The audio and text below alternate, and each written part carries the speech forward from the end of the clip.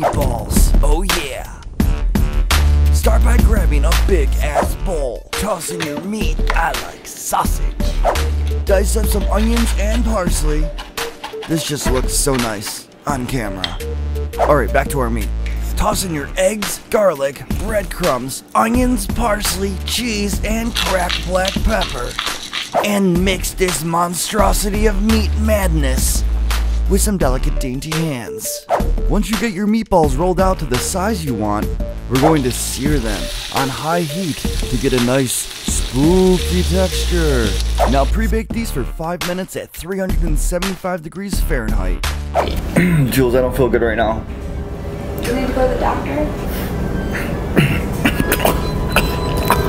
What's coming out of your mouth? Well, what is that? That was a meatball. Oh. Very good. Anyway, so after we seared these for about 1 minute aside and baked them for 5 minutes, we let them sit as we prepare to pumpkinize them.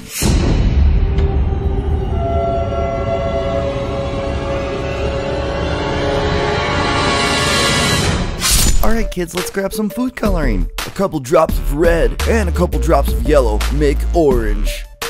Pop open your dough, roll it out, and brush on our food coloring. Now grab one of your delicious meatballs and try to wrap the dough around it like so.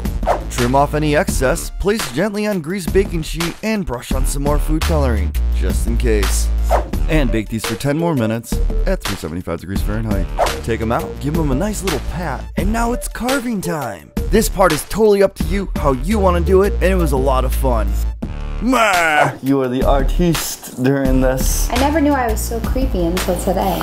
Next, we're going to impale these pumpkin heads with a pretzel stick to look like a stem. And just for color, a nice parsley leaf.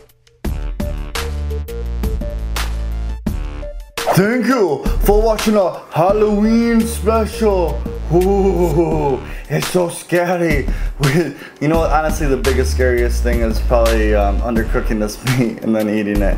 Hey guys, if you're a big fan of Halloween and you love the month of October, please thumbs this video up or thumbs it up just because you like and want to support my channel. This kind of reminds me of like Hannibal Lecter, like Silence of the Lambs. Why, because you're eating a face? Yes. I want to see if this thing's cooked all the way through, so I'm going to find out the hard way. Ready? That's a big ass bite. And it is cooked all the way through. Cooked perfectly. Is it hot? Oh, it's like juicy? One more bite for the health of it.